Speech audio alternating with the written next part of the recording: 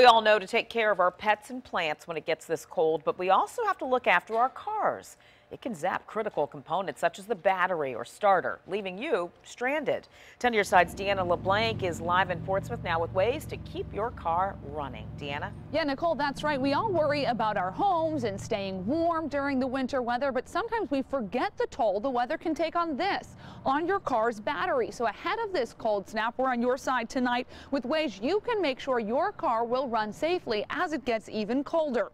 Now, AAA recommends getting your battery checked by a professional. See if it's time to buy a new one because battery life drops significantly in the cold. Even at 32 degrees, a battery is 35% weaker than normal. And any of those other little glitches, like if your car is stalling, only gets worse as the weather gets colder. So you have a little bit of time tonight, even tomorrow.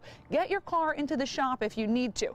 Many of us know someone who might be deployed or even out of town. Maybe there's a car that's sitting in a driveway. If you can, take that car out for a drive tonight. Otherwise, next time you go to get behind the wheel, you may find that you do have a dead battery. And the other thing, check your gas level. If your fuel level is low, there is a chance that in the coming days it could freeze, and that could be a very big problem for your car. Now, coming up tonight at 6, we'll show you how local shelters around the area are preparing for an influx of people coming in from the cold, trying to stay warm. We'll also give you some safety tips about keeping your house warm. Live outside the Wavy Studios, I'm Deanna LeBlanc. 10 on your side.